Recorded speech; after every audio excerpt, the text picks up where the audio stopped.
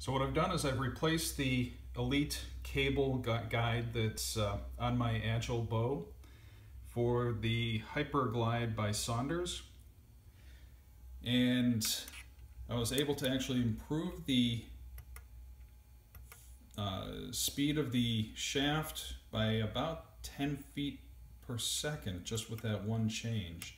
I'm just cycling through my chronograph to get to where the results are. So I fired a handful, I want to say 5 or 6 shots through the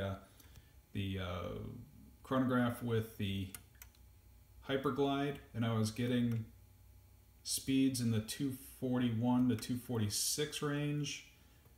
And then before I installed the HYPER-GLIDE, I chronographed it with the original factory cable guide, and I was getting 233, 234, a high of 238, erroneous 228. So I gained about 10 feet per second by using the HYPER-GLIDE. I think that's fairly decent results. Something that in both sets of data came from within a half an hour of each other. I changed nothing other than the cable guide.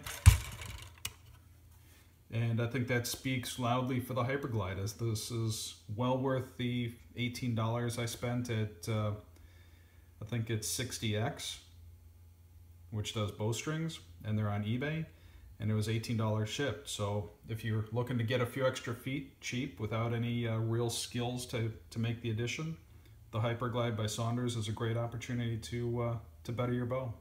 Take care.